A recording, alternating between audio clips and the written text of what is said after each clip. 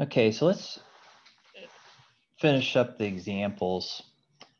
This is for a three-phase system, and you guys aren't going to be required to, be able to do a three-phase system on an exam. It's pretty tedious as far as the calculations. As single phase is doable, but three-phase gets kind of hard. I just want to go through this because in the future you guys are going to be modeling cable systems. And so you at least had needed to see it before and kind of know where these numbers come from. And so let's suppose I've got an underground system and it's going to be a 15 kV class system. And what I'm going to be doing in this case is I'm going to be assuming I've got a phase conductor 1/0 and concentric neutral of 14 WG with 6 strands. And so we're basically telling you the configuration information. The other thing is I've got 3 different cables. All right, so excuse me. I got 3 different cables. And so the way this is going to look is I'm going to have phase A, I'm going to have phase B, I'm going to have phase C. And the construction is such that these cables are going to be 7.5 inches apart, which means that the A and the C phases are going to be 15 inches apart. All right, and we'll assume the earth resistivity is 100 meter ohms. All right, so we've got ties of ground between the concentric neutral and earth at both ends of the cable. So we're going to use some of the tables in Kirsting's textbook to come up with the values. And once we have these values, then we're going to compare this to the values you can compute in the WindMil program. So anyway, let's get the 1/0 numbers first. And so for the 1/0 numbers, what you see here is that this is going to have 19 strands that make up the 1/0. You got these various sort of diameters. You got the outside diameter. You got the diameter of the screen. You've got the diameter of the insulation. So this outside diameter is going to be 1.06.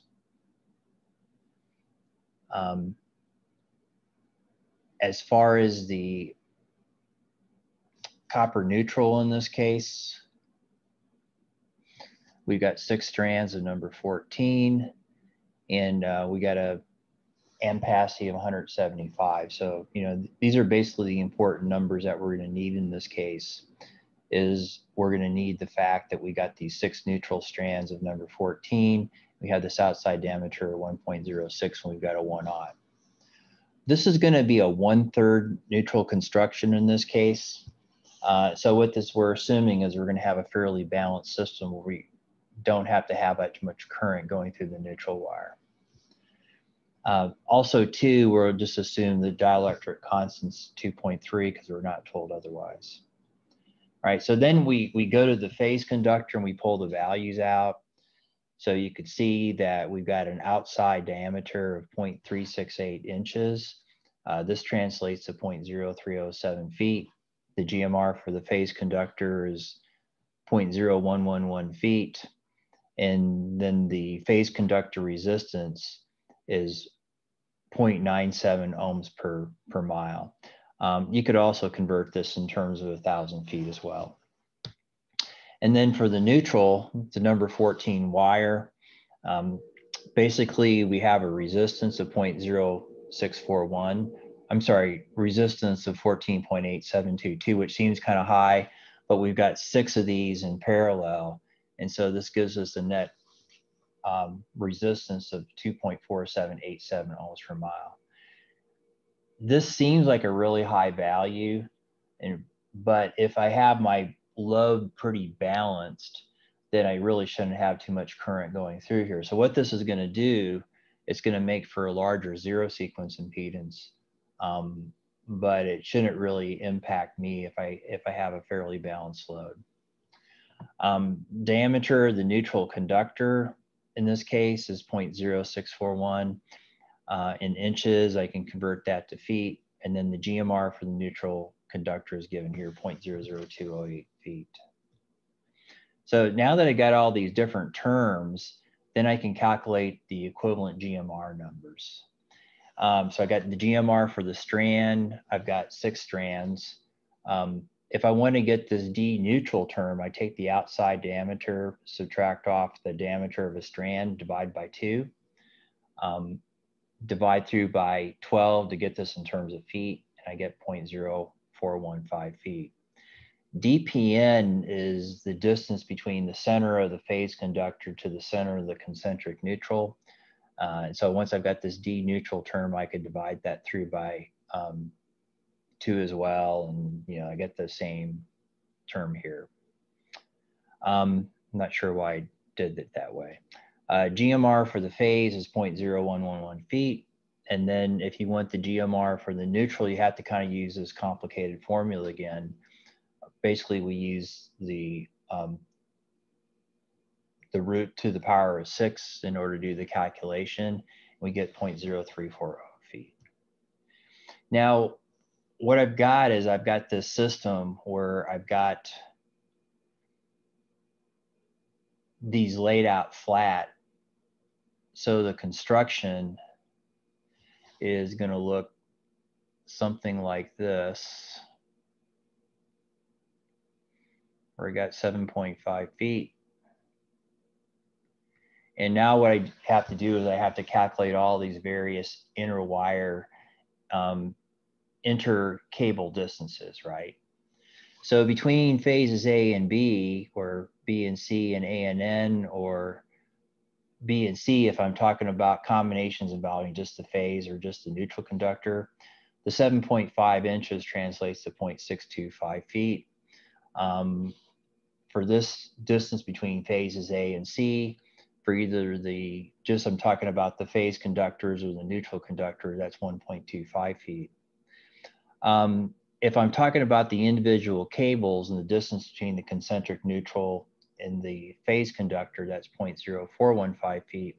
And then for these combinations where I'm talking about distances between a phase A and B or A and C, and between a phase conductor and a neutral, then I've got to use this more complicated formula right here.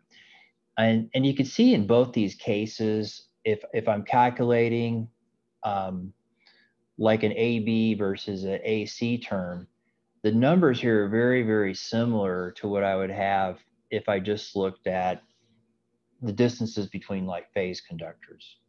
And so it probably wouldn't make a much difference if I use these more complicated formulas or not. Have the effect of the earth. Again, we're using 100 ohm meters, so D sub E is 2,788.5 feet. And now what this slide does is this summarizes all the different distances. So again, I've got 2 wires here, I've got 2 wires here, I've got 2 wires here. It's a 6-wire system, which means when I calculate my impedances, I'm going to get a 6x6 matrix.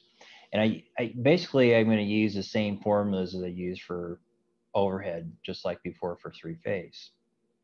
So now what you do is you calculate all these individual terms.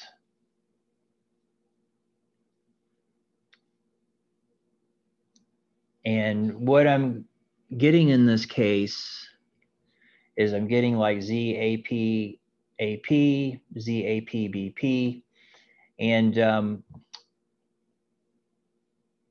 what this is going to give me is this is going to give me, I got to get the phase value for the resistance. I got to get the Carson's correction in here.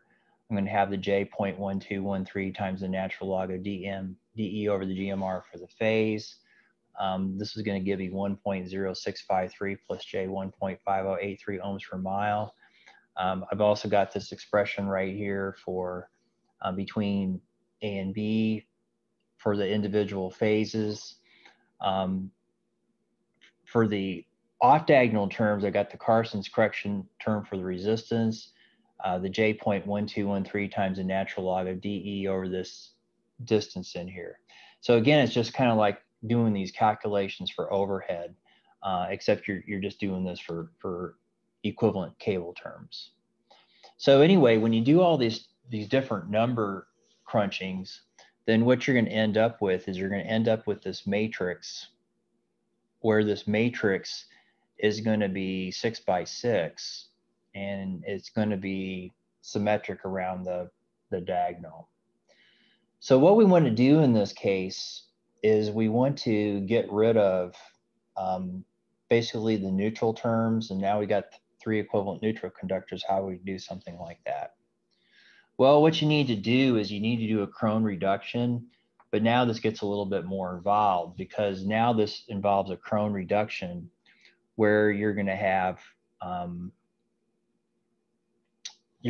basically 3 by 3 submatrices to work with. And so let's call this 3 by 3 Z11, this 3 by 3 Z12, this would be Z21, this would be Z22. If we do our Krone reduction, what we have to do is we have to do this in terms of matrix operations. So this is where you want to use a program like MATLAB. And if you do this, what this is going to reduce down to, it's going to reduce down to this 3 by 3. And so once you've gotten down to this particular point, then this would be the set of equations that you would use, or the terms that you would use in a program like a WindMil. You could also calculate the per phase admittance terms. And so again, assuming that the electric field is confined within each cable, we're just going to have self-capacitances. We're not going to have mutual capacitances. You got this pretty involved formula right here because we had the concentric neutral wires. And so anyway, I'm not going to read off each term in here, but what we're ending up in this particular case is we're ending up with an equivalent admittance of 67.08 microsiemens per mile times J. So anyway, if you want to verify this in WindMil, what you could do is you could build an equivalent system where in the overhead lecture, I had an overhead line. Now in this case, I'm putting in the underground cable. And then what you would do is you would set this up where you would have, just like you have for overhead, you'd put in information for phases A, B, and C, and then you'd also put in your construction. This is your distance information. Note in this case that what we're doing is we're putting in information about the cable, each individual cable, and this cable is designed for 1/3 neutral. And then if you go into the cable definition, then you can start to put all this information in about what's the phase conductor resistance, what's the GMR for the phase conductor. You could put in here, this is a concentric neutral. You could have some information about the equivalent resistance for the concentric neutral. So this is basically the number of the resistance per strand divided by the number of strands. Note in this case that these resistance has to be put in terms of 1,000 feet. This is why I did 1,000 feet before. And then what you put in, you'd put in like your outside diameter, your diameter in the neutral, your outside diameter of the cable insulation, etc. You could put your diameter of the conductor in here, and you can put in your dielectric constant. These are very similar to the terms we were using in the by hand example. So you get this from your cable data, and then you would put in your distance information, and basically what you see is you can see we've got 7.5 inches between adjacent conductors. I've gone ahead and just assumed that this is located 36 inches underground. It actually doesn't really make any difference what that distance is underground, because nothing that we calculated was dependent on that. So I just simply kind of threw a number in there, and you can see in Milsoft, it kind of shows you graphically what this would look like.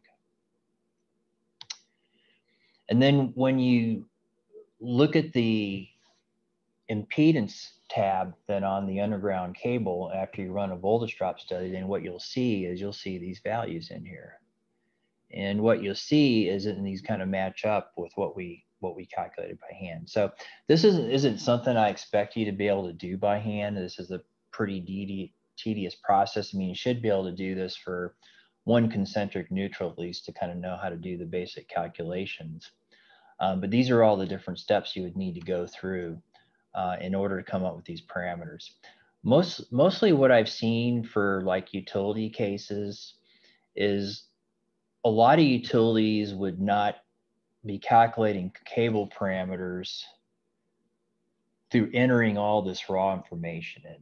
It's actually a rather risky process where you just get one number in wrong and it messes up all your cable values. And so mostly what they do, and I'll show you how to do this later on, is that they would either enter these values in using what we call ZABC model or ZSM model. And what that model does is it enables you to just enter these types of values in directly. And so you would have some expert in your company work this out, or you just simply go to the cable vendor and say, hey, you know, I want to get these parameters for this sort of construction. And usually these cable vendors will just give you these values. So I've very rarely seen where utilities would actually be calculating these all from scratch all the time. A lot of times they would just simply have this model worked out ahead of time. They would just simply put in the parameters in directly and not have to worry about some issues with the convergence, with the getting the numbers entered in properly. So anyway, if you want some more information about this, you know, if you go to Kirsting's book, he basically goes through exactly all these same sort of calculations. A lot of this material kind of matches up with Kirsting's book, but this would also be kind of a good source to go into as well. So a much more complicated lecture than the others, in that there's a lot of confusing terms and stuff in here, but just kind of focus on kind of trying to understand like that single phase example as far as coming up with the cable parameters, and focus more on the concentric neutral case. And like I say, I'll probably just have one problem on the homework on this. But again, you know, this is just kind of showing you where these types of numbers come from and then how much work you have to kind of go through to get these particular values.